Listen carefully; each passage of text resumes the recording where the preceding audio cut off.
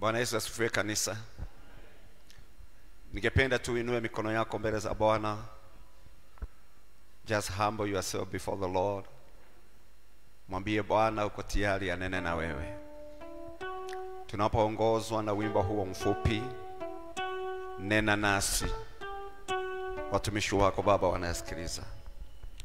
Nena nami, nena nami. Glory to God. Oh Lord, my God, how excellent is your name. Oh Lord, my God, how excellent is your name. Oh Lord, oh Lord, my Lord, oh Lord,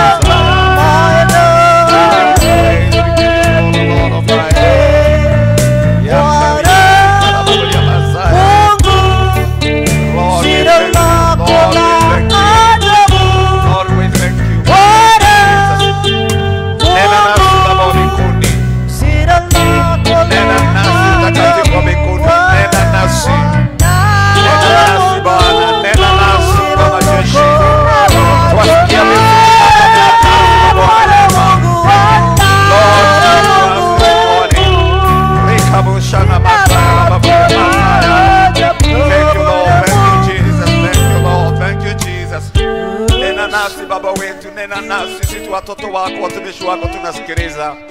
Mioyo yetu iko na kiu Baba wa rehema.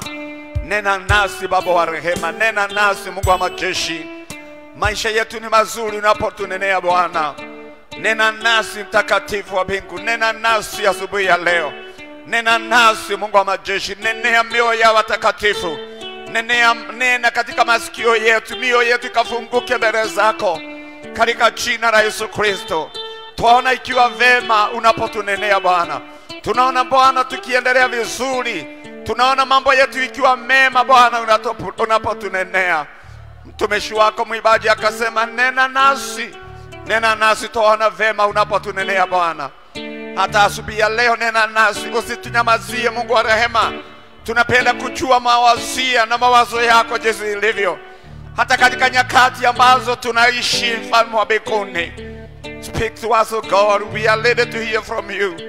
We are ready to receive your word. We are ready to receive your oracles, O God. In the mighty name of Jesus, I give you praise and glory. I give you praise and glory for your word. Thank you for the message today, Lord our Father. We exalt your holy name. We express our gratitude to you, O God. Maana kila wakati Bwana hujakosa neno la kunenea watoto wako. Jina lako lipate sifa na utukufu.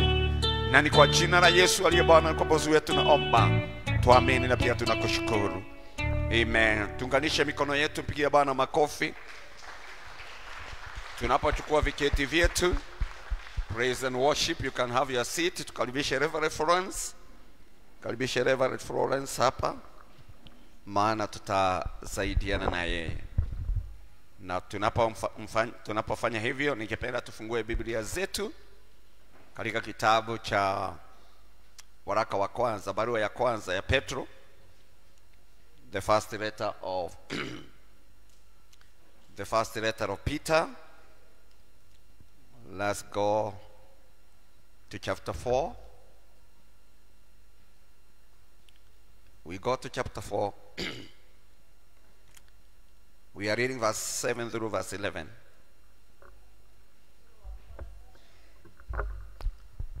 First letter of Peter, chapter 4, verse 7 to 11. Kitabu cha Petro wa kwanza, mlango wa 4, mstari wa 7.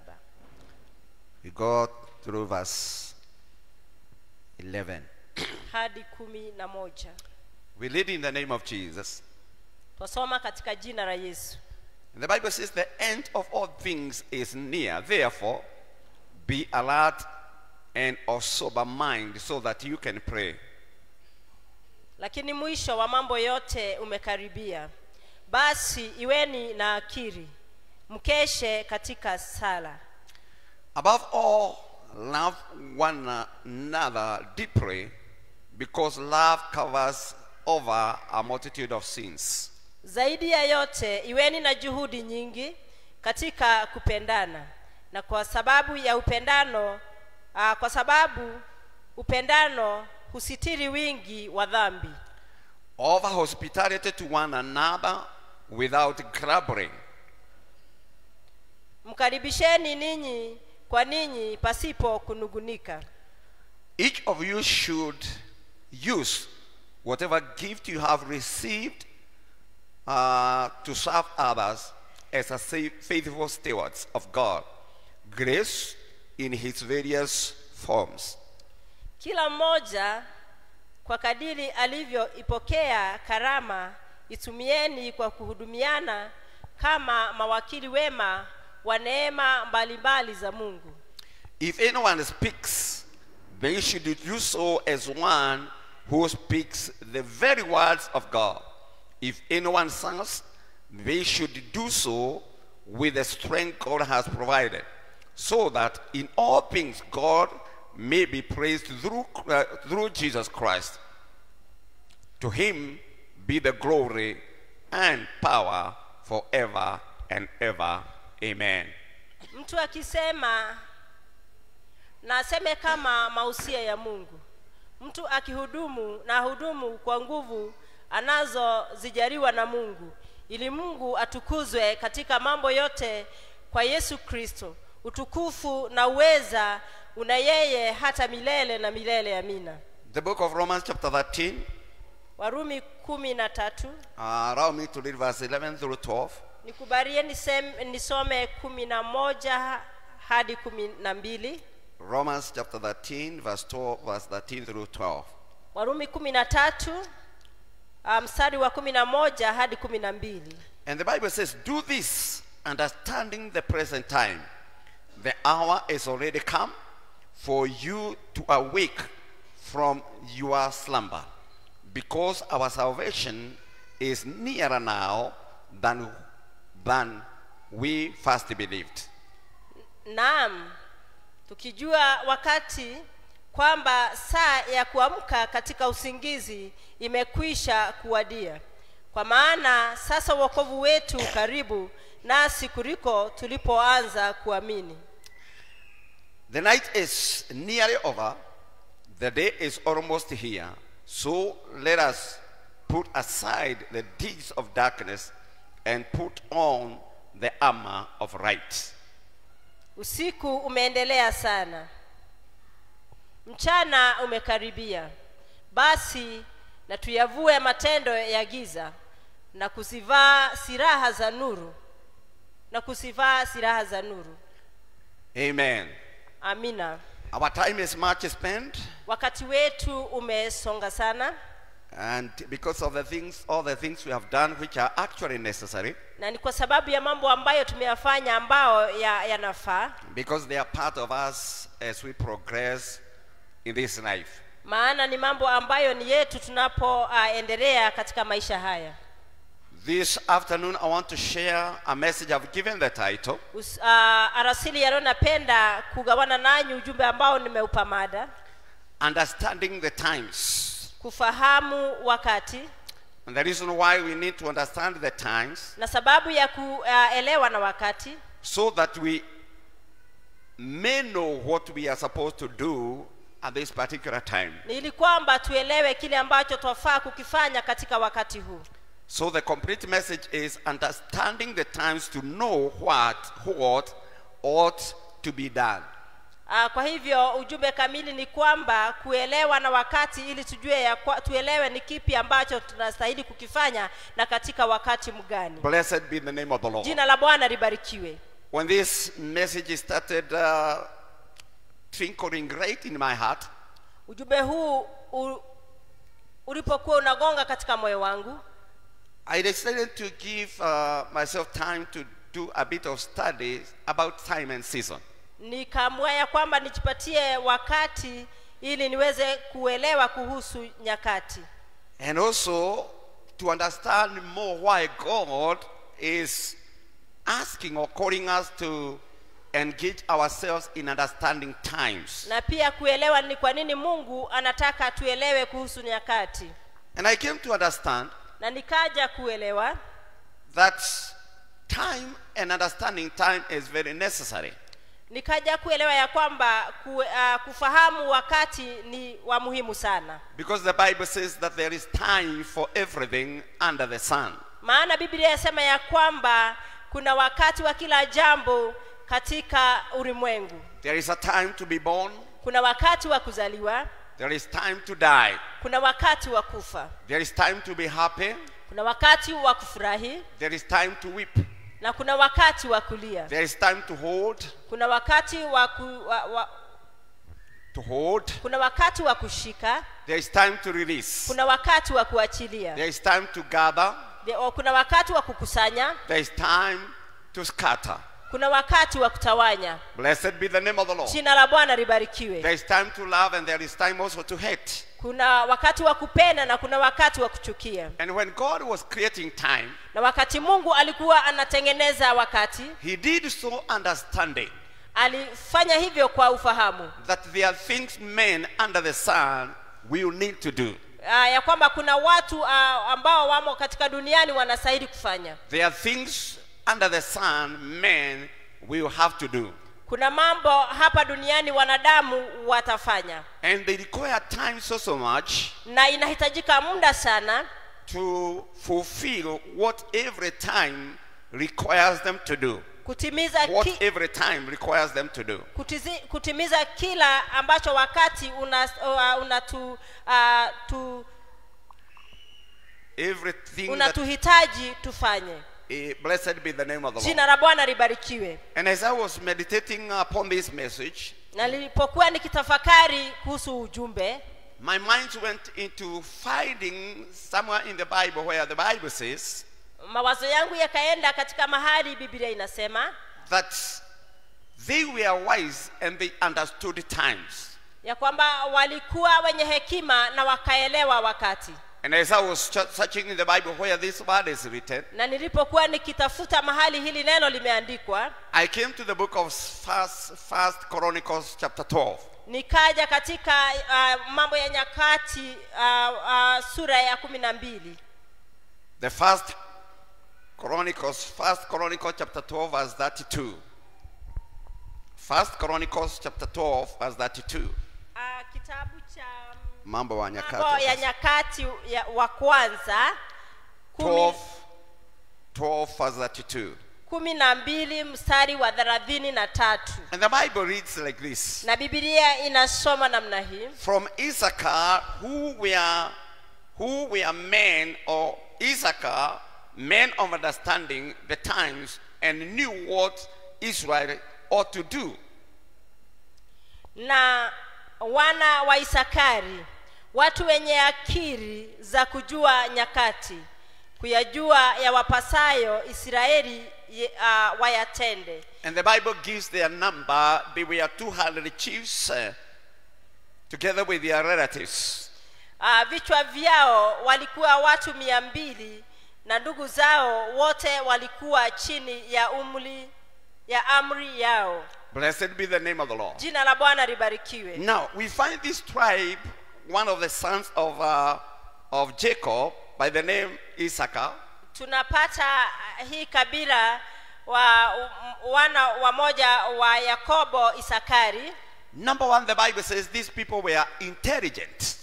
Jambo la kwanza Biblia inasema ya kwamba hawa watu walikuwa wenye akili. Number two, together with the tribe of Zebulun, namba ya pili wakiwa pamoja na Zebuloni, they were people who held the pen. They were people who held the pen. Ni watu ambao walioshika karamu. And they would use their pen and their papers or books to write to people.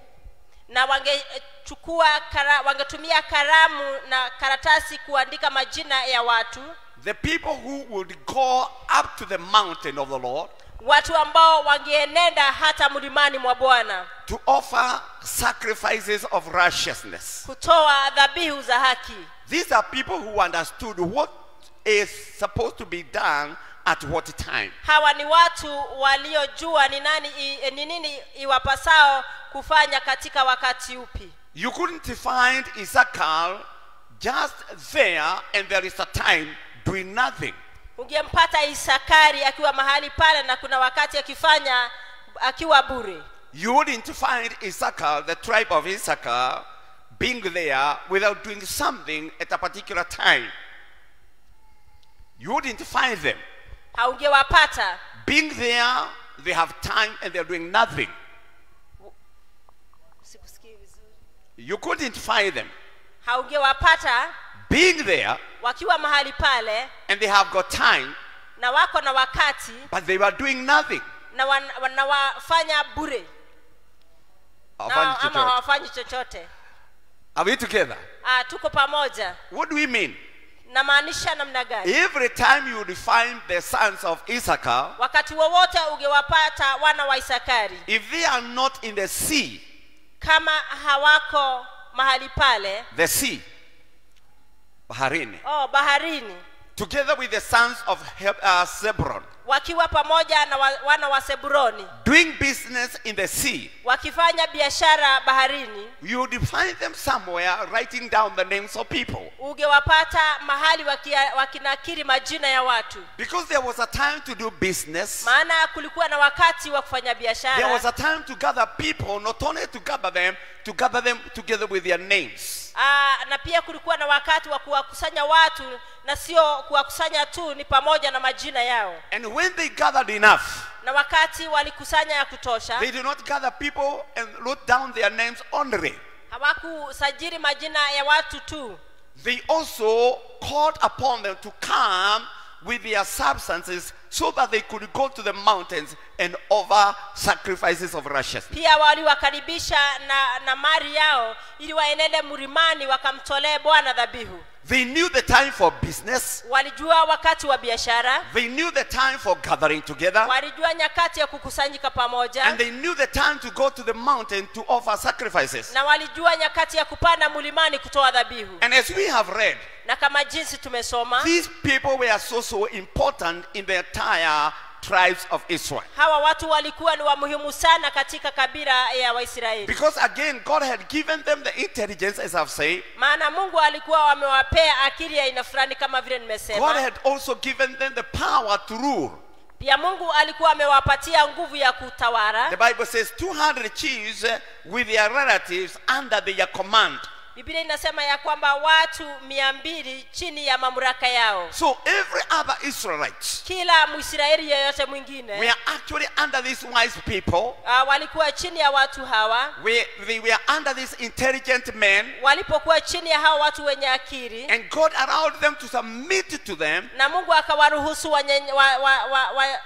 wanyenyekee chini yao. So that they could give spiritual and prophetic directions. Ili wangepata mwelekeo wa kiroho na wa kinabii. Glory and honor be to God. Jina la Bwana alipewa utukufu. So as a people, kwa hivyo kama watu, it is important for us to understand the times and the seasons we are living in. Ni vizuri kuelewa wakati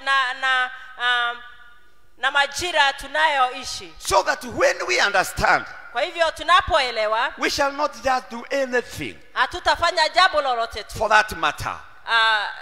We shall not just do anything for that matter. Hatutafanya jambo tu. But whatever we engage ourselves to do, lakini lile ambalo tutalichukua kulifanya, will be in line with a specific purpose for that particular time. Itakuwa katika mpangilio wa wakati ule. So why did God give the Issachars the wisdom? Kwa nini Isakari wakapewa hekima na Mungu? And the wisdom was not just wisdom, but wisdom to understand times and seasons. Lakini hekima haikuwa tu hekima, ilikuwa ya kuelewa wakati na majira. God expected them. Mungu aliwatarajia. Even to lead the other Israelites to do what was supposed to be done at that particular time. Hata kuelekea za Waisraeli wengine kufanya lililostahili kufanywa katika wakati ule. They knew when to go to battle. Walijua ni wakati mgani wa kwenda vita. They knew when to gather resources and wealth for Israelites. Walijua ni wakati mgani wa kukusanya mali kwa Waisraeli. And they were highly dependent upon.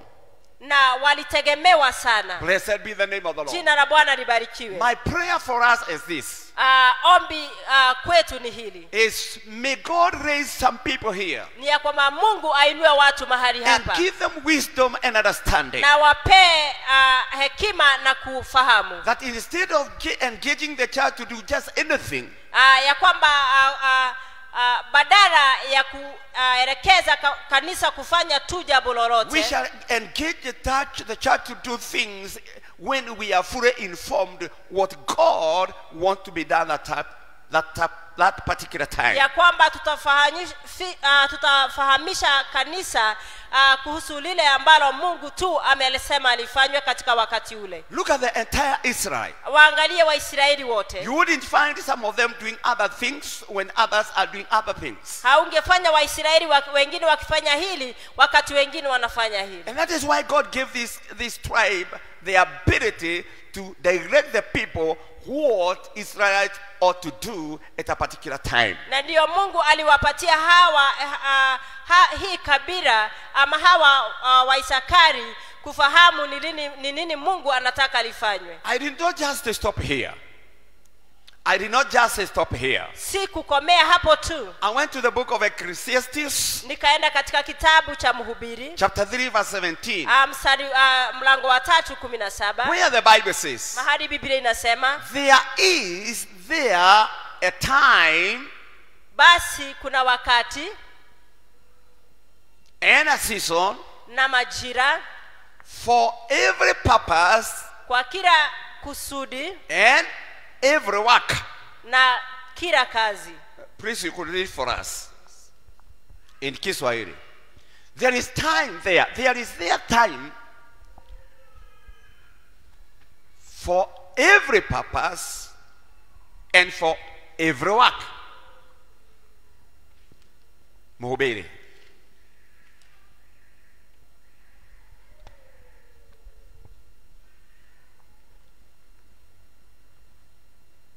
Mhubiri 3:17. Ukipata tu unaweza kutusomea, mtu mwingine yote. Hii Biblia ni kubwa. Amen. Maridu, have you gotten it? I want to hear it. Even Kikuyu, there's no problem. We want to understand what God is saying. Mhubiri 3:7. Wakati mstari wa 7. No. Ecclesiastes 3:17. Nikasema 3:17 alone. Acha nisome tu. Nikasema moyoni mwangu, Mungu atawahukumu wenye haki na wasio haki, kwa kuwa kuna wakati huko kwa kila kusudi na kwa kila kazi. Amen. Kikuyu, what does it say? The Kikuyu Bible. Ours is to understand, not just to read a Bible. We want to read and understand. Koherethu 3:17 roiga atiriri ukiuga na ngoro atiri Ngai niwe ugacirithia andu aria athingu ona aria aganu ni ukorwo maundu mothe ona mawira mothe mari na mahinda mamo. Na hau horo wa ciana cia Adamu. The Bible says God will judge the righteous and the wicked. Mungu anasema ya kwamba atawahukumu wenye haki na wasio haki. Because as they are expected to do a particular thing in a particular time or a particular time, maana wanapokusudiwa wafanye jambo katika wakati uliowekwa, lack of understanding what we are supposed to do at this particular moment is sin. Kukosa kuelewa wakati wa kufanya hilo jambo kunaonekana. It is sin. Ni dhambi. Why will God judge the righteous and the wicked? Kwa nini Mungu hahukumu wenye haki na wasio haki? In terms of what? Time and purpose and work. Kuhusu wakati na lengo na wakati. Blessed be the name of the Lord. Jina la Bwana libarikiwe. If you don't seek to understand, kama hutatafuta kuelewa what the Lord is saying to be done at this particular time, kile Mungu anataka kifanywe katika wakati huu, and you do your own things, na ufanye mambo yako, you don't get a credit, haupati thawabu, but it is counted unto us as sin, and that is why God is ready to judge us if we fail to understand what is supposed to be done at a particular time. Na tunahesabiwa kuwa ni dhambi. Blessed be the name of the Lord. Jina la Bwana libarikiwe. Then, what is my responsibilities? Basi mimi ninatakiwa nifanye nini? I have to engage myself. Ni lazima nijipange. Amen. Amen. In the word of God, even reading the times, what is being spoken in the TV, what is being written in the newspapers. Kuhusu nini kimeandikika katika neno la Mungu, magazeti. What is happening in the skies? Ni nini kinafanyika kwenye anga? What am I hearing most of the time? Ni nini nasikia wakati mwingi? What is that which is so frequently mentioned on the pulpit? Ni nini hiyo inatajwa mara nyingi kwenye madhabahu? When every word is preached, wakati kila neno linahubiriwa, what is God is saying? Ni nini Mungu anasema? What is the Spirit of God directing me to do? Roho Mtakatifu ananielekeza kufanya nini? And because not every time the word of God is brought like this to understand times and seasons, na kwa sababu sio kila wakati tunaletewa neno kama hili la kuelewa nyakati na majira, prayers will help you to understand what God is saying to be done at this particular time. Maombezi yatakusaidia ni nini ambacho kinahitajika kufanyika katika wakati huu. Let me tell you. Wacha nikueleze. There are two categories of sin. Kuna dhambi mara mbili. Two groups of sin. Viwango viwili vya dhambi. Number one is the sin of commission. Dhambi ya kwanza ni dhambi ya kutofanya. The sin of commission. Commission is to do. Ni dhambi ya kutenda. Amen. Amen. Everything that we do against the will of God and the word of God, dhambi yoyote tunafanya kinyume na neno la Mungu, it is a sin of commission. Ni dhambi ya kutenda. Something that you have done knowing this is wrong. Dhambi ambayo umeifanya ukijua ya kwamba ni dhambi kutenda. By large and far, kwa upana, most of the sins there are under the sun, dhambi nyingi chini ya jua, they fall under the category of sins of commission. Zinaanguka katika dhambi hii ya kutenda. The other category of sin, hiyo dhambi nyingine, is the sin of omission. Ni dhambi ya omission. Kutofanya. Kutofanya. The sin of omission. Dhambi ya kutofanya. And now, how does this one come? Na hii inakuja namna gani? The Bible says, Biblia inasema, anyone who knows how to do good, yeyote ajuaye kutenda mema, and he or she does not do it, na yeye hafanyi, he sins. Yeye anatenda dhambi. The sin of omission comes dhambi ya kutofanya inaingia when you know I'm supposed to do this, unapojua ninastahili kufanya hili, and whether you know it or intentionally you fail to do. Na iwapo unajua ama unakusudia kutofanya, you fail to do it, unakosa kufanya, it is called the sin of omission. Inaitwa dhambi ya kutofanya. Blessed be the name of the Lord. Jina la Bwana libarikiwe. Now, what is the Bible says in the book of Ecclesiastes chapter 3 verse 17? Sasa Biblia inasema aje kuhusu hiyo dhambi katika kitabu cha Mhubiri 3:17. What is the Bible saying? Biblia inasema namna gani? God, you judge men, Mungu atahukumu watu, both the right, the righteous and the wicked. Wenye haki na wasio haki. And why will he judge them? Na kwa nini awahukumu? Because there is a time, kwa sababu kuna wakati, for every purpose, ya kila kusudi, and every work under the sun.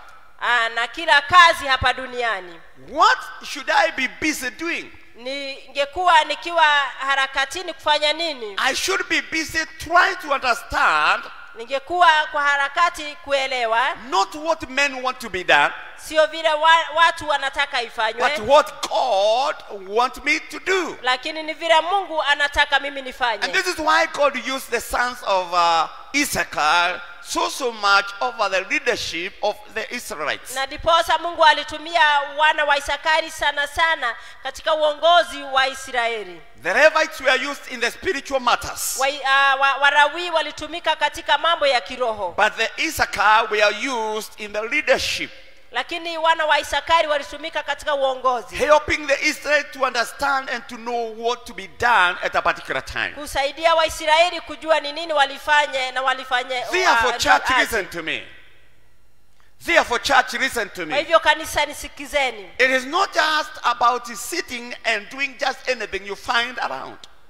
Sio tu kuketi na kufanya lolote ambalo nalipata kufanya. It is good to try as much as you can Ni vizuri kujaribu sana vile to uwezavyo, understand what are we supposed to do. kuelewa ni nini ambacho tunastahili kukifanya. I received a call from the committee that is planning the wedding for Sunday, Nikapokea simu kutoka kwa kamati ambao wanapanga harusi ya and they Jumapili, told me, Reverend, we are short of this and this. na wakaniambia mchungaji, kiongozi, tuko na uhaba wa hii na hii. And I asked the one who called me, Na nikamuuliza what aliyenipigia, solution do you have? nyinyi mna suluhisho gani? They said, we have decided to call you. Wakasema tumeamua kukupigia. Somehow, Kwa njia moja they expected me to move.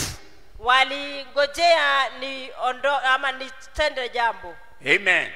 Amen. And this morning I called Wahome. Na asubuhi ya leo nikamuita Wahome. I told him we want to meet in the office. Nikamwambia nataka tukutane ofisini. Because there is something to be done before Sunday. Kwa sababu kuna jambo linastahili kufanywa kabla ya The Jumapili. reason why they called me Sababu ya kuniita is so that I can engage myself.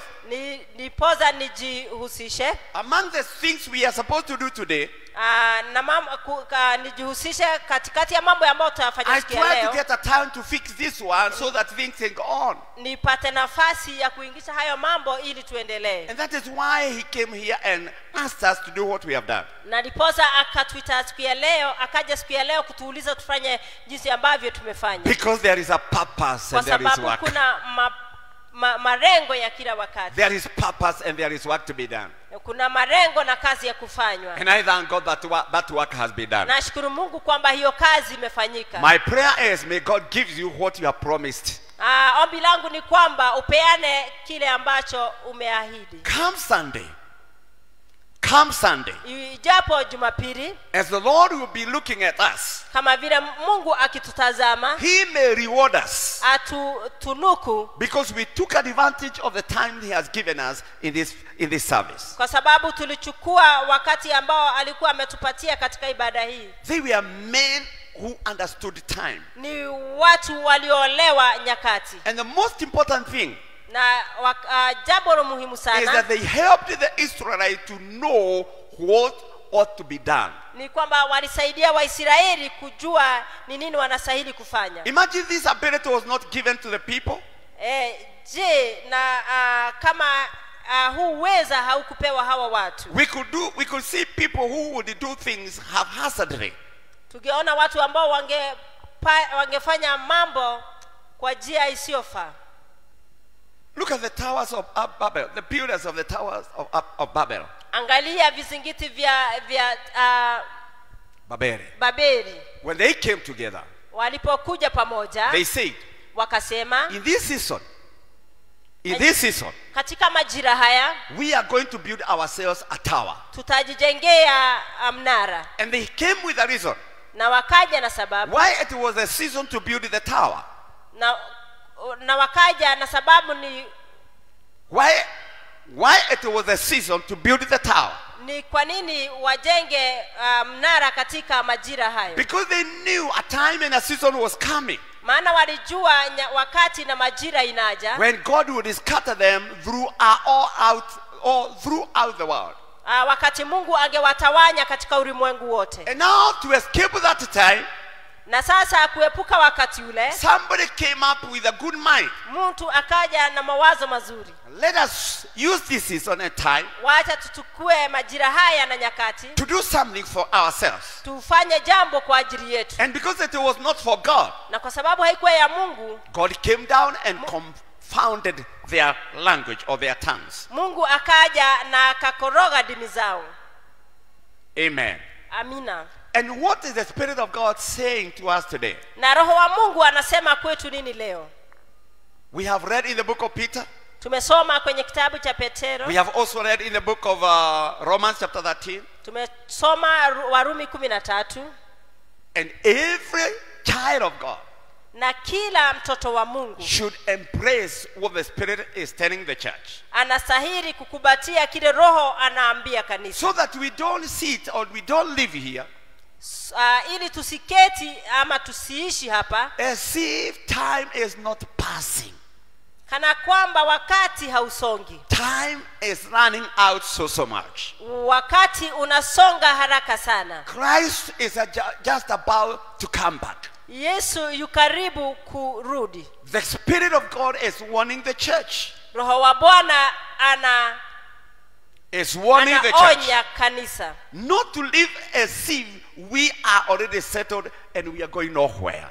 Ili tusiishi kama kwamba hatuendi mahali popote. We have arrived. Ni kana kwamba tulifika. We have not arrived. Hatujafika. So the Spirit of God speaking in Peter, Roho wa Bwana akinena katika Petro, in this episode, akinena katika barua ya Yakobo. He says, end of all things is near. Anasema wakati wa kila jambo umewadia. Therefore, what is his counsel to us? Kwa hivyo mawaidha yake kwetu ni yapi? Is that therefore be alert and sober minded so that you can pray. Ni ya kwamba tuwe wenye akili ili tuweze kuomba. Therefore be alert. Kwa hivyo tukeshe. Be sober.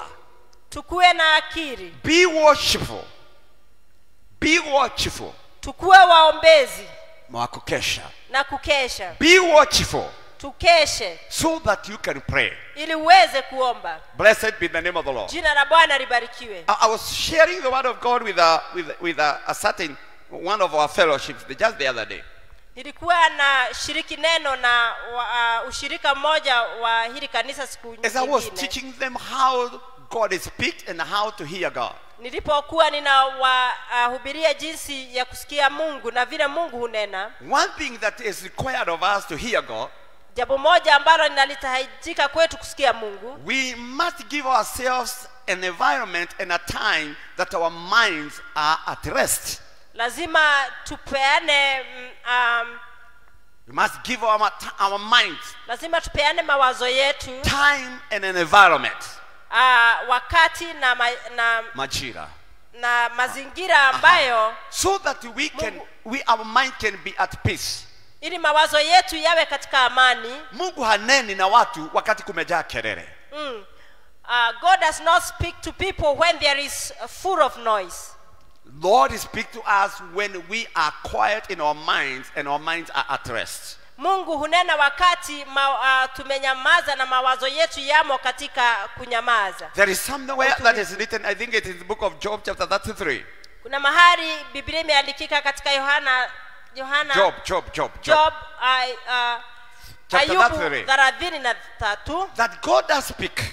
Ya kwamba Mungu hunena. Not once, not even twice. Sio mara moja, sio mara mbili. And there is a purpose why God speaks. Na kuna sababu Mungu kunena. So that he can have man listen to him, that he can save him from the pit. Ili apate mwanadamu amsikize, amuokoe kutokana na shimo la mauti. Sometimes God may put somebody into the bed of sickness. Wakati mwingine Mungu anakutia katika kitanda cha ugonjwa.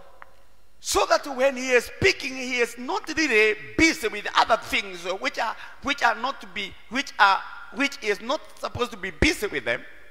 Ili asiwe ako katika harakati ya mambo ambayo hastahili kuwa nayo. So that at that moment of need, ili katika ule wakati wa hitaji, when his body is full of pain, kati mwili wake umejaa uchungu, at that time when he is asking God to heal him, wakati ule anapouliza Mungu amponye, at that particular time he is ready also to hear what God is saying. Katika wakati ule ule pia ako tayari kumsikiza Mungu. But does God have to put every one of us into a bed of sickness? Lakini je, Mungu anastahili kutuweka kila mmoja wetu katika kitanda cha magonjwa? So that he can speak to us and we understand what he is saying? Ili ongereshe na tusikie vile anavyosema? No, he doesn't. La, hasha, hawezi kufanya hivyo. He expects us to be responsible men and women. Anatutarajia tuwe watu ambao wanaajibika. And also people, men and women who understand the times. Na pia watu wame kwa wake ambao wanaelewa nyakati na majira. And not only to understand the time but also to know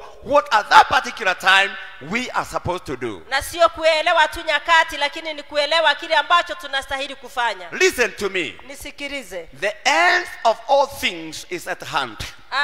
Mwisho wa kila jambo umewadia. When time is drawing near, wakati unakaribia, as the Bible has said, the night is so spent. Kama vile Biblia inasema ya kwamba usiku umesonga sana. The day is almost here.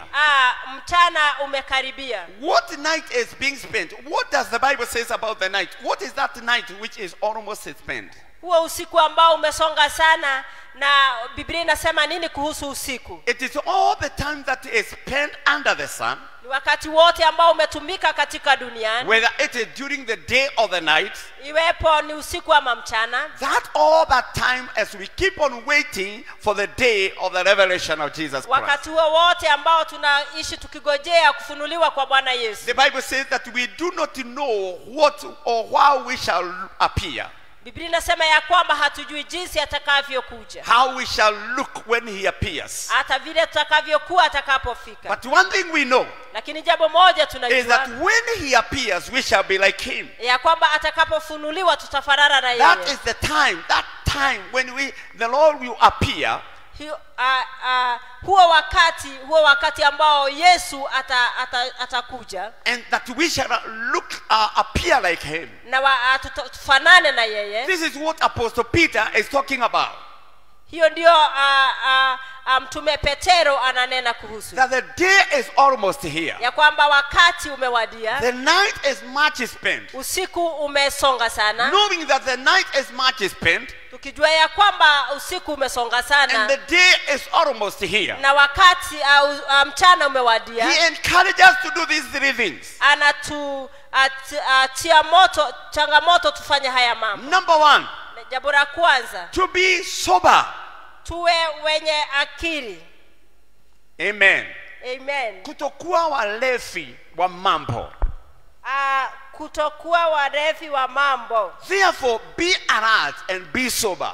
Kwa hivyo tuwe wenye Makinifu, watu ambao makinifu, wamemakinika. tumakinike. Be alert Tumakinike and be sober na tukue na akili in our minds, ndani ya mawazo yetu. so that we can do what?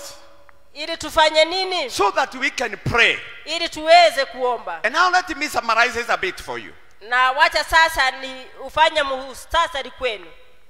In these last days, Katika siku hizi za mwisho, one of the things the church ought to be doing, and doing it with a lot of zeal, jambo ambalo kanisa linastahili kuwa likifanya na kufanya kwa kujitoa sana, is to watch and pray.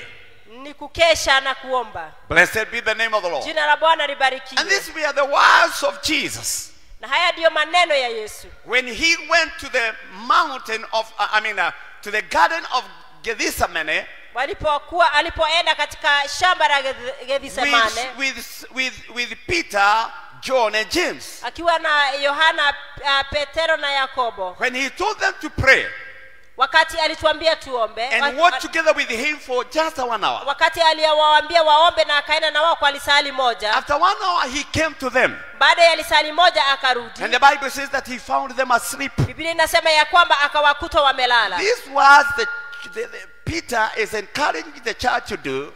Hili neno ambalo Petero wasihi kanisa kufanya, It is the same words ni hayo maneno tu Jesus used to speak to his disciples Yesu aliwanenea wanafunzi wake, so that they could stand with him.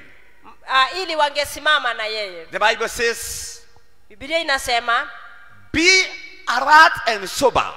tukeshe na kuwe na akili.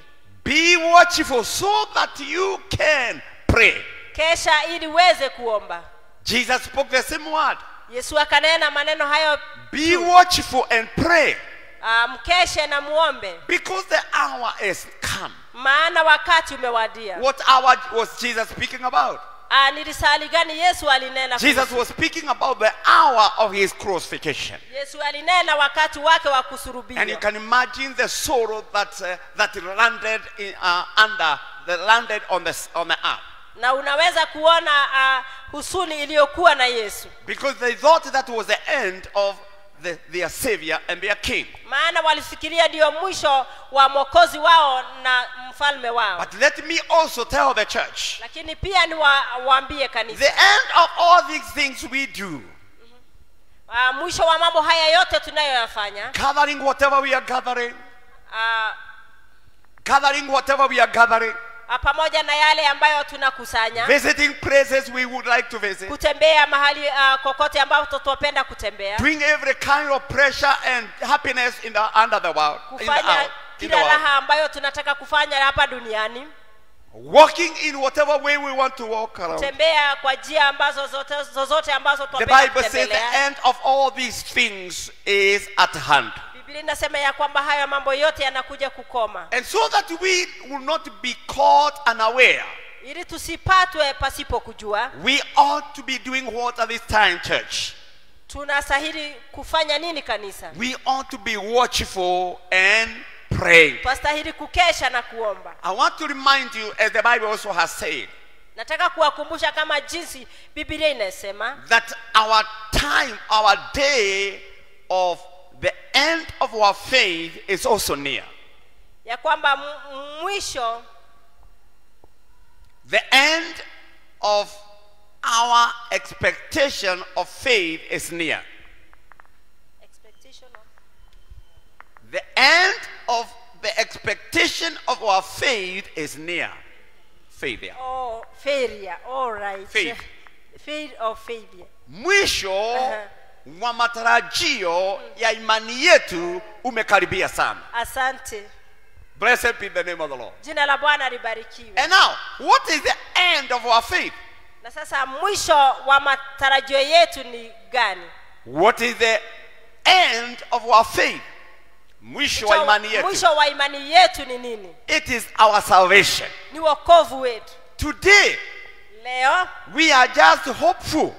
tunatumainia tu. We have hope in eternal life. Tunatumainia uzima wa milele. And we thrive every day, every night, Na tunapigana kila usiku na kila so mchana. that we do not miss the mark. Ili tusiweze kukosa rengo. Amen. Amen. And when will be the end of our faith?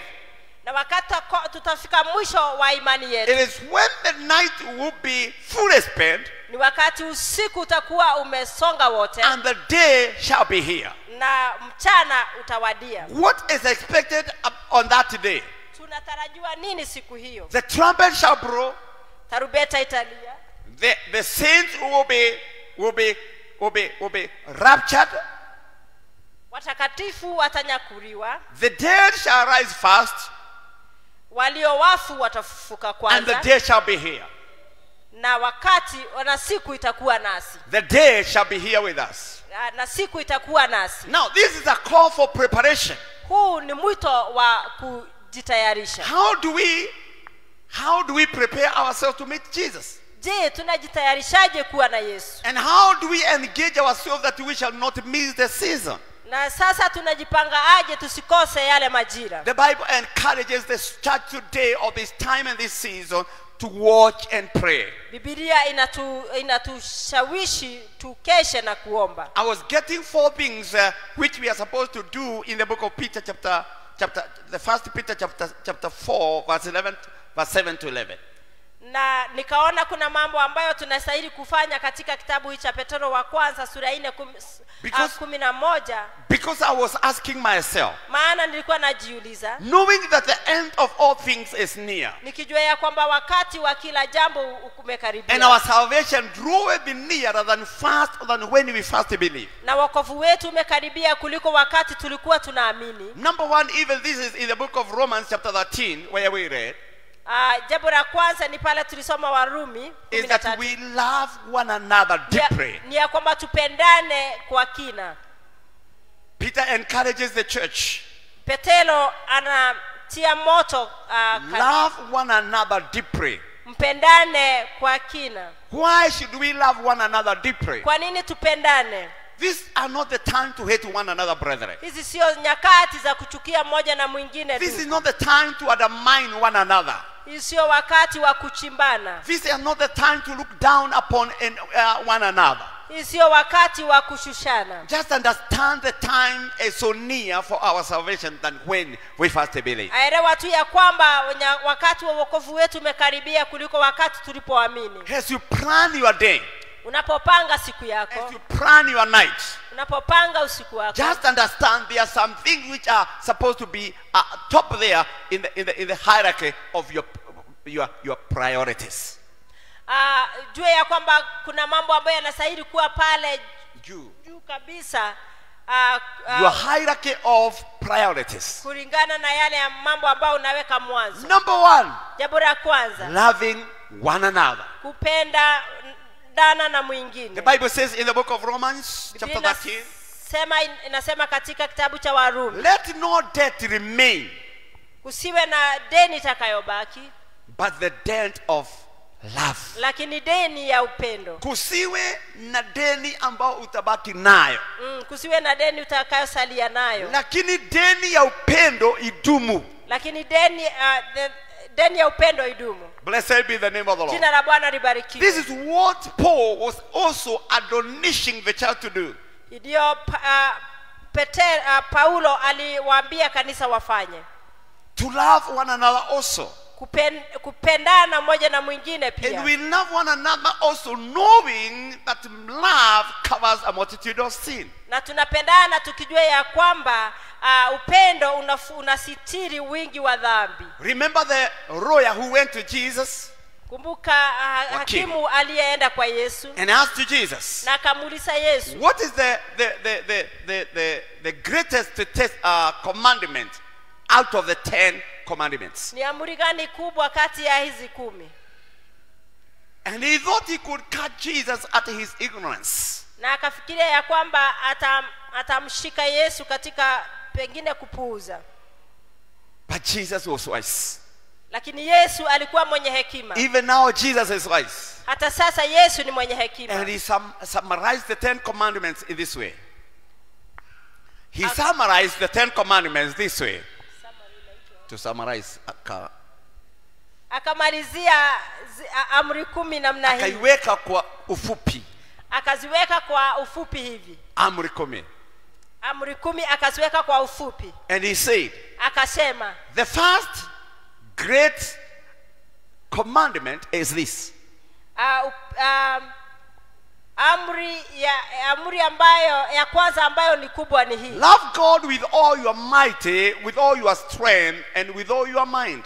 Mpende Mungu wako kwa mawazo yako na nguvu zako zote. And number 2 is just like the first one. Na ya pili ni kama ile tu ya kwanza. Love your neighbors as you love yourself. Wapende majirani wako kama unavyojipenda. If you're going to happen to go to heaven, kama utaweza kwenda mbinguni, having done or obeyed the 10 commandments, ukiwa umefanya na kutii amri 10, and you hate your neighbor, na unachukia jirani wako, you will not enter. Hautaingia. I remind you of the young man. Nikukumbushe kwa yule kijana mdogo. And the Bible says that he was rich.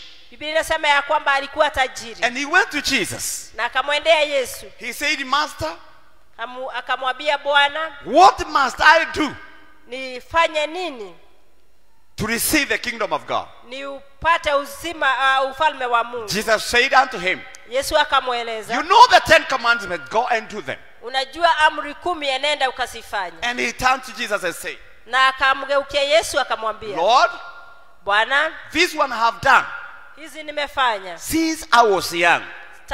Tangu nilikuwa mdogo. And Jesus looked at him. Na Yesu akamtazama. And the Bible says Jesus admired that young boy. Na Yesu akapendezwa na yule kijana mdogo. And because he asked, what do I remain with undone? What do I remain with undone? Ni nini ninachosalia nacho mkononi? And Jesus told him, na Yesu akamwambia, go and sell all your substances. Endena uuze vitu vyako vyote. Give to the poor. Wapatie maskini. And come and follow me. Na uje unifuate. The Bible says, Biblia inasema, he left Jesus akamwacha Yesu with a very sad face. Akiwa na uso ambao una hofu. Because he was not ready to share his love.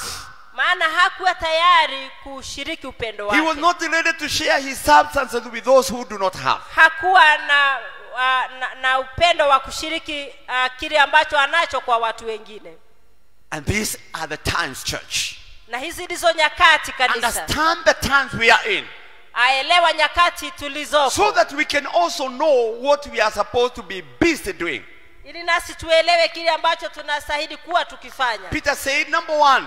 So akasema jambo la kwanza. And also this is what Paul is encouraging to us to do. Na hili ndio Paulo anatueleza love one another. Penda mmoja na mwingine. Number 2, what the church is supposed to be doing at this particular time. Jambo la pili ambalo kanisa linastahili kuwa likifanya wakati huu is to show hospitality. Ni kuonyeshana ukarimu. Blessed be the name of the Lord. Jina la Bwana libarikiwe. Hospitality. Ukarimu. The situation in our country is there. The situation in our country is there. hali ya nchi yetu sio nzuri sana. It is so bad. Ni mbaya sana. The cost of living is very high. Hali ya maisha imeenda juu. But at the same time, lakini katika wakati ule there are pia people who have enough kuna watu walio na ya kutosha even to throw away.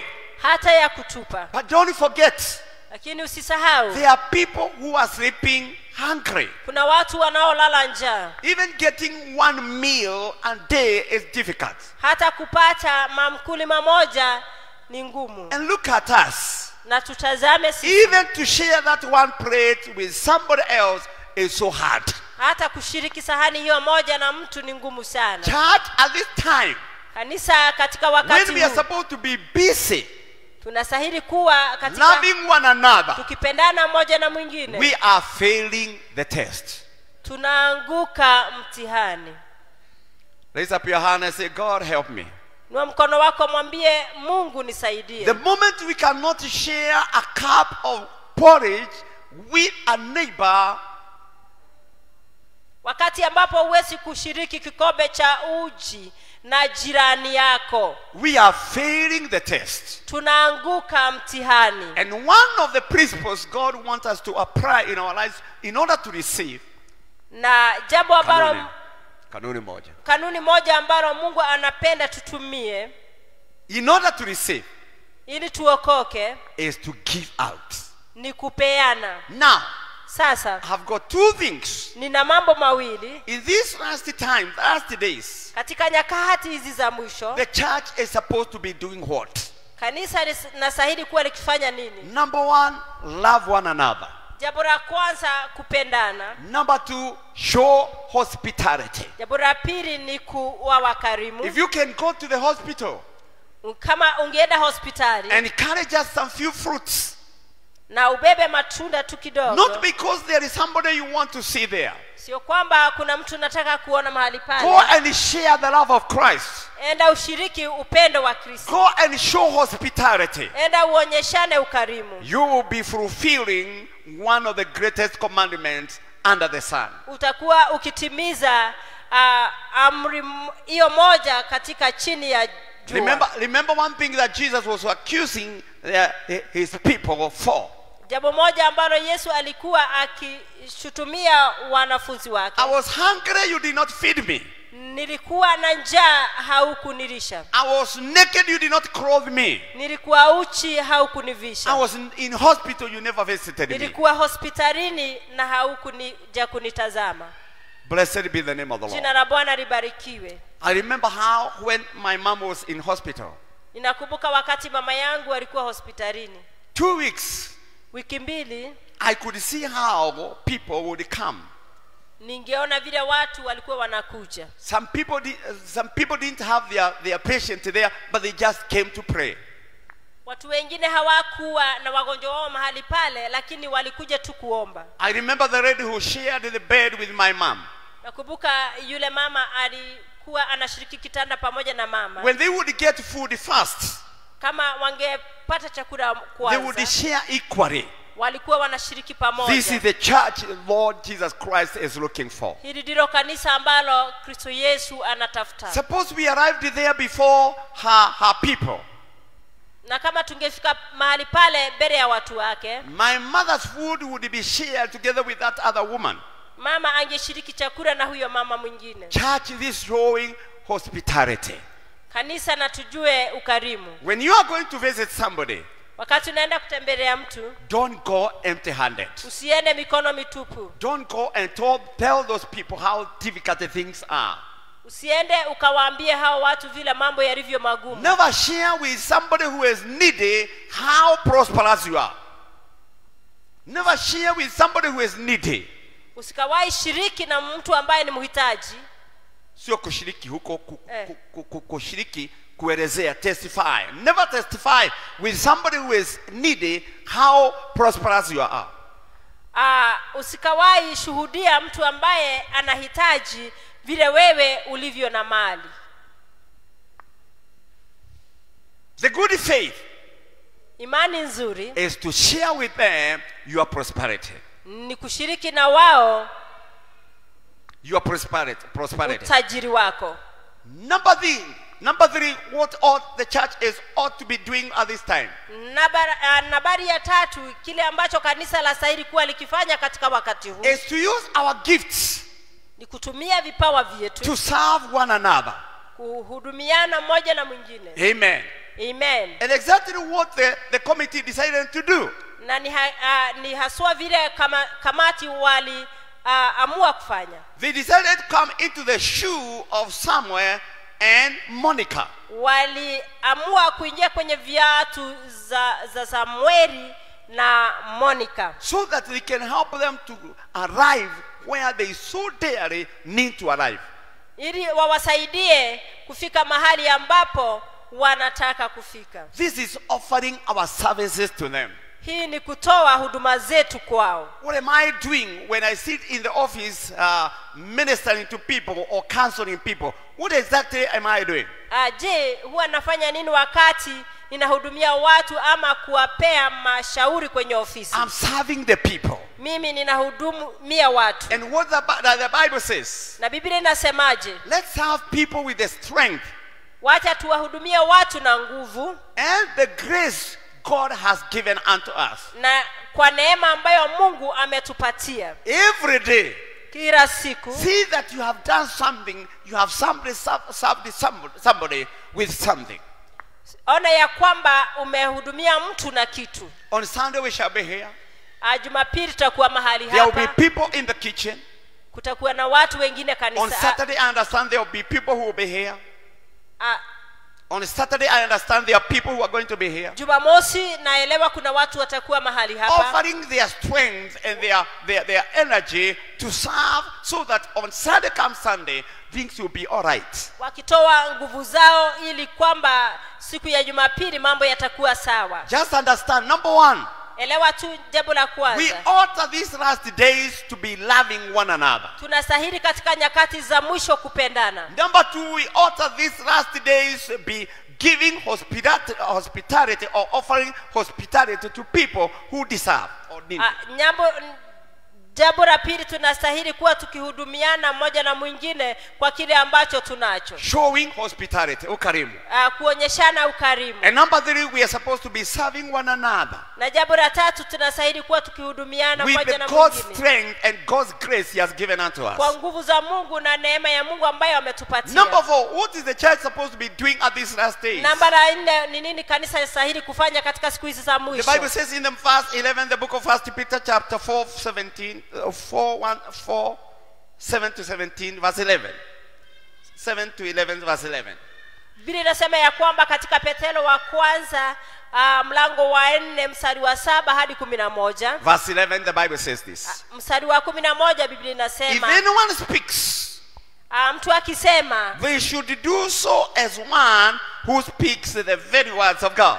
na aseme kama mausia ya Mungu. Number 4.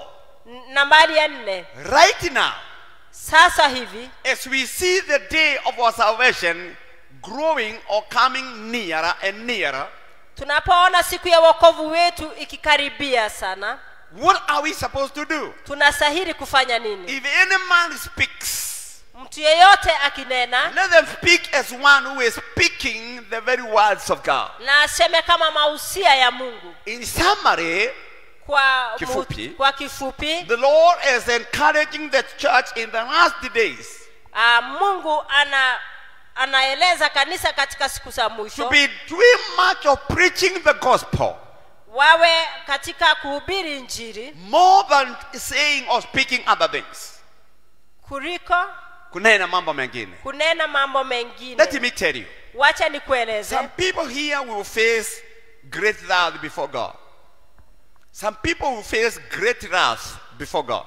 Watu wengine hapa watapatana na hasira za Mungu nyingi. Because God Kwa sababu Mungu created you alikuumba with the ability to speak.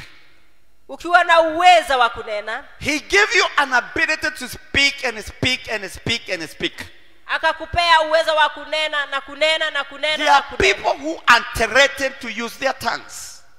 Kuna watu ambao They are talented. talent. Talented. Wamewezeshwa. Talanta zao.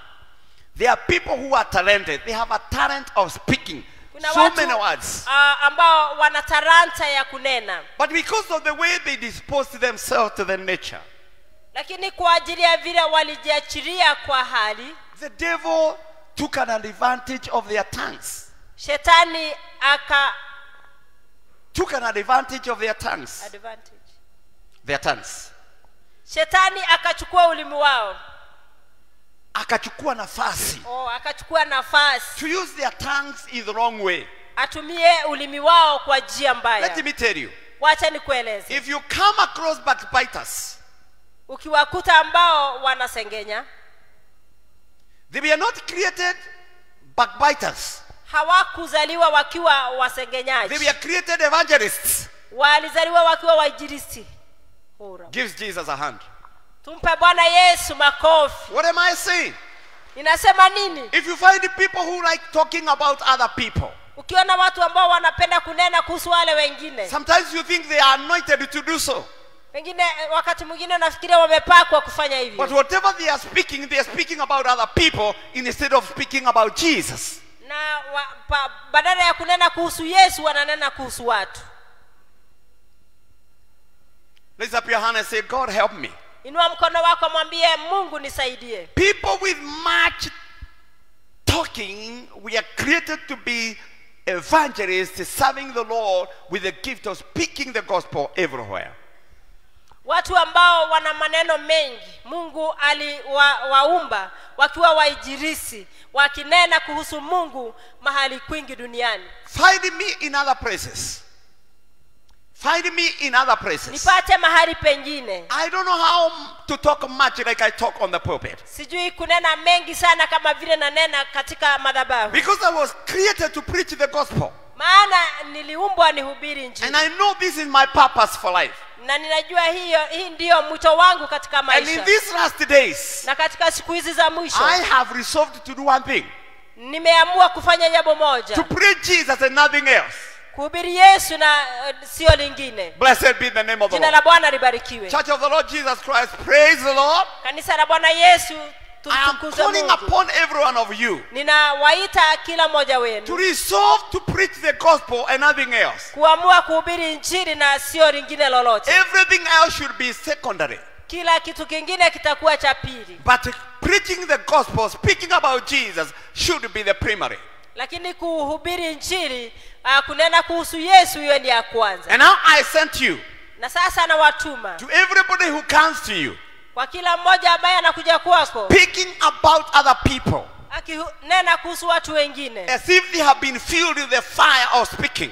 ni kama kwamba wamejazwa na moto wa kunena. Please, whenever somebody opens their mouth, Atafadhali mtu anapofungua kinywa chake to tell you about other people, kukueleza kuhusu watu wengine, to tell you about what is happening in the land, kuambia kuhusu nini kinafanyika, to tell you, have you heard? To tell you, to ask you, have you heard? kukuuliza kana kwamba je, umesikia? We had somebody at home. Tulikuwa na mtu mahali. Every time people would come, kila wakati watu wakija, iguete. je, umesikia? There are people who are anointed to do this. Kuna watu wamepakwa And kufanya the hivyo. anointing is not from God. Na upako haujatoka kwa Mungu. Raise up your hand to your neighbor, tell your neighbor, Inua mkono wako mwambie jirani I yako, beseech you in the name of Jesus. ninakusihi kwa jina la Yesu, Say nothing and hear nothing but Jesus Christ on the cross. You're not talking to me. I beseech you in the name of Jesus. nawasihi kwa jina la Yesu. Hear nothing and say nothing but Jesus Christ on the cross. Sikia kitu na useme Hear nothing and say nothing but Jesus Christ on the cross died for us. Sikia kitu na usinene kitu ila tu ni Yesu aliyeangikwa msalabani. Speak about Jesus Christ being buried. Speak about Jesus Christ being buried. Sema kuhusu Yesu asubuhi mapema. Being buried. Akizikwa. Speak about Jesus Christ being buried. Nena kuhusu Yesu kuhusu kuzikwa kwa Yesu. Speak about Jesus who resurrected. Nena kuhusu Yesu aliyefufuka. Because the gospel is summarized with only those 3 words. kwa sababu injili ni hayo matatu tu. Jesus on the cross, Yesu msalabani, Jesus on the grave, Yesu kaburini, and Jesus resurrected. Yesu amefufuka. If you're going to tell me anything else, Kama utaniambia kitu kingine chochote, excuse me, spare me time. tafadhali niokolee wakati. Ndamutuma mugeke ugo rito-ini ria Na Jesu. watuma mkafanya hivyo katika jina la Uri Yesu. urajigwa ni guoko na iguru. Ananisikia, inue mkono juu. Waigwa mundu uroka kurwe na muhahe na mucene. Sikia mtu anakuja kwako kwa maneno tupu. Matuko maya ti maguthikiria maundu macio. Wakati huu sio wa kusikiza hayo maneno. Just do this. Wacha tufanye hivi, tufunge masikio. Tekayo. When you find people who are telling you about people, tell them no. Tell me about Jesus. Sikia mtu anakueleza kuhusu watu, funga masikio, mwambie la, niambie kuhusu Tell Yesu. me about prayers. Niambie kuhusu maombi. Tell me about loving one another. Niambie kuhusu kupenda watu wengine. Tell me how I'm going to show over my hospitality. Niambie vile nitaonyeshana ukalimu. If these things are not being done by the church, Kama haya mambo hayatafanywa kanisani, then the church is likely to miss the mark. basi kanisa linaweza kukosa lengo. It's likely to miss the mark. Linaweza kukosa lengo. The Bible says, Biblia inasema, be ye sober. na tuwe na Come out of your, wake up from your sleep. amuka kutoka usingizi. And the sleep here is also likened to death. Come out from your death. Na usingizi unaweza hapa kuwa ni kifo. And be ready for Christ is coming. Na uwe tayari kwa kurudi kwake Be Yesu. sober. Uwe So that tayari you can watch and pray. ili ukeshe na kuomba. Because the day of our salvation Maana wakati wa wokovu wetu draweth near than when we umekaribia first sana believed. kuliko wakati tulipoamini. Church, Bwana Yesu asifiwe. Kanisa, Bwana Yesu asifiwe. Siku ya kukaribia ya wokovu wetu imekaribia sana. Siku ya wokovu wetu imekaribia sana. Nyakati za kufanya mambo yasiyo na maana zimepita. Time doing empty things have come to an end. Let not what is happening around cheat you. Let not what is happening around cheat you. Let not what is happening around cheat you. Mambo inafanyika hapa. Let not the things that are happening around cheat you. Yakudanganye. Wacha mambo ambayo yanasunguka yasikudanganye. That there is still time. Ya kwamba kungali kuna wakati. There is no time. Hakuna wakati. Church, let's wake up. Kanisa, wacha tuamke. Let us pray. Wacha tuombe. Let us hope for the coming of our Lord Jesus Christ. Wacha tutumainie kurudi kwake Yesu. And finally, I conclude with this. Na mwisho nafunga na hii. The book of Matthew chapter 13. Mathayo 13. You can read thereafter. Unaweza kusoma hapo baadaye. Matthew chapter 13 verse 24-25. Mathayo 13 verse 24-25. 24 na 25. Jesus was telling the church Yesu aliwaambia kanisa the danger of sleeping hatari ya kulala and not being watchful. na kutokuwa. As I conclude, Ninapomalizia, he said, akasema, a farmer went mkulima akaenda and planted wheat. akapanda ngano. When the laborers went and sleep, Wakati wafanyikazi walienda wakalala, the enemy came at night adui akaja usiku and he planted the wheats. na akapanda magugu. When they woke up, Wakati waliamka, what did they find? walipata nini? There are weeds together with the wheat growing. Kuna magugu pamoja na ngano zinakuwa. And they went and asked to the master, the owner of the land, Na wakaenda wakamuuliza mwenye shamba, do we approve to them? je, tung'oe haya magugu? And he said, no, let them grow together. Akasema, la hasha, wacha wazikue pamoja. Listen, when you are plucking off the weeds, Ili Ng'oa ng'oa magugu, lest you also pluck the wheat. using'oe pamoja na ngano. But the time for reckoning is coming. Lakini wakati Wa mwisho. wa mwisho unakuja, When the owner will harvest the wheat wakati mwenye ngano atakapovuna and will harvest the tares also na atatoa pia magugu and separate them. na atatenganisha. I came to say, Nilija kusema Jesus Yesu is coming soon. anaja. Jesus Yesu yuwaja. is coming soon. Yesu yuwaja. What am I supposed to entertain? Ninastahili kupatia nafasi nini? What is the church supposed to embrace? Kanisa linastahili kukubatia nini? Number one, praying for loving one another. Jambo la kwanza kuomba na kupendana. Number two, showing our hospitality or offering our hospitality. Jambo la pili kuonyeshana ukarimu wetu. Number three, serving one another with the grace and the strength God has given us. Jambo la tatu kuhudumiana na nguvu na neema ambayo Mungu ametupatia. And number four, preaching the gospel. Na namba ya 4 kuhubiri injili. We are supposed to do or to be busy in these last days doing those things. Tunastahili kuwa tukifanya haya mambo katika siku za mwisho. Anything else, Jambo lingine lolote, as much as we may want to give them heed or give them importance, hata kama ungependa kuyapeana sana, sio ya muhimu. they are not in the calendar of God. Iko katika kalenda ya Mungu. Though we must eat, we must look for food, we must look for other things. Ingawaje tunastahili kula, kutafuta chakula na hata vitu vingine. First things first. Mambo ya kwanza yawe ya kwanza. In the name of Jesus. Katika jina la Yesu. May we raise up on our 2 feet. Naomba tusimame kwa miguu yetu. And may God bless the church. Na Mungu abariki kanisa. I want to engage ourselves in this song shortly. Ninataka tuimbe huu wimbo kwa dakika kidogo. So that you can continue thinking about this message. Ili tuendelee tukiwaza kuhusu ujumbe huu. And plan what you are supposed to do. Na kupanga vile unastahili kufanya. And start doing those things urgently. Na uanze kufanya hayo mambo. Praise Him, please, urgently. Kwa haraka sana. You start doing those things urgently. Uanze kufanya hayo mambo kwa haraka.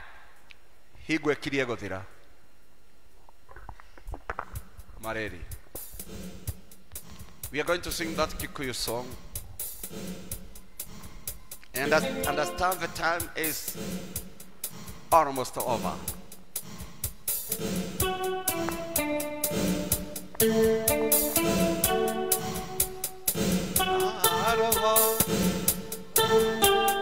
Naonekana hawajui huo wimbo. Unajua? Mama Shiro. Do you know the song? Mtu mwingine hapa anaelewa wimbo huo anaweza kuja. Weka hiyo kabisa, keyboard, weka hiyo. Igwe Diego Tira. Karagita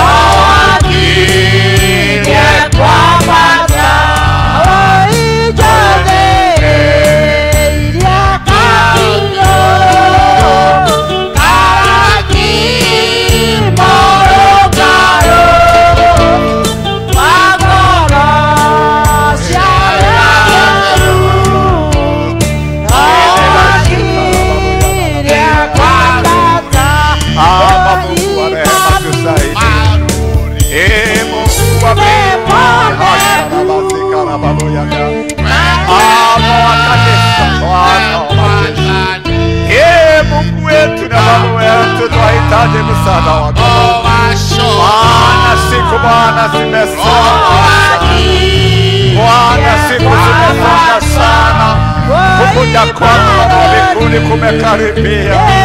Baba, ninaomba ukasaidie kanisa. Ninaomba Baba utukaribie. Ninaomba Baba utukujukumishe. Ninaomba Baba utujulishe jinsi na mambo ambayo tunatakiwa kuyafanya.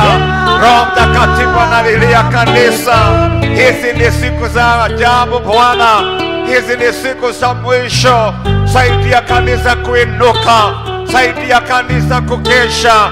Saidia watakatifu kujua na kuacha mambo ambayo hayafai, ili Bwana tujitayarishe, maana kurudi kwako Mwokozi kumekaribia sana.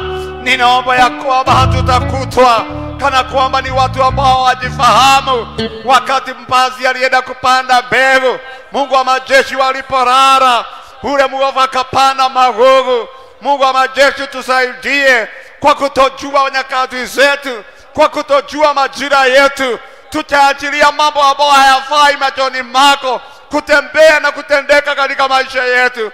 How much I pray my God ya kwamba kanisa halitakosa siku ile. Kanisa haitamisi siku ile kwa sababu ya kujiingiza mambo yasiyo na manufaa. Tujulishe nyakati zetu. Tufahamishe Bwana nyakati zetu. Tupatie nguvu kutenda mambo yako na mambo Bwana wa mbinguni ya ufalme. Kupendana ninaomba. Mungu wa majeshi, kuhudumiana ninaomba. Baba wa mbinguni, hata kuketi kwa sababu ya wengine na kukesha kwa sababu ya wengine, na zaidi ya yote Baba wa rehema, kulihubiri injili wakati huu.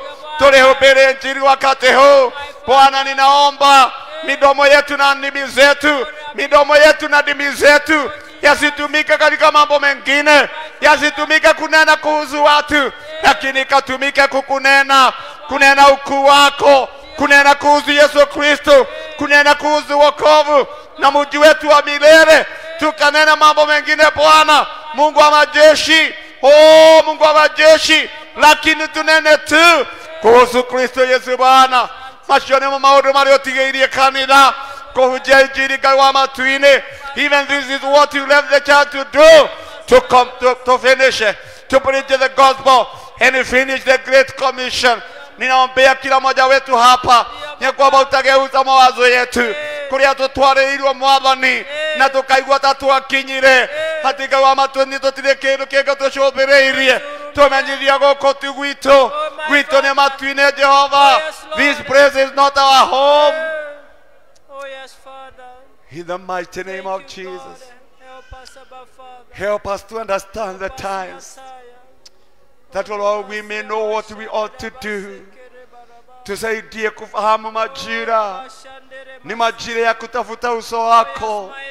Ni majira ya kumakinika katika kazi yako. Ni majira ya kupendana Bwana. Si nyakati za kudharawana. Si nyakati za kunena juu ya watu wengine. Ni nyakati za kunena kuhusu Yesu kanisa. Elewa! Ni nyakati na majira ya kuhubiri injili. Kwa nguvu na uweza na neema Yesu ametukirimia. Katika jina la Yesu.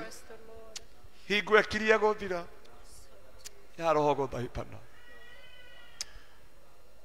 The end of all things is at hand.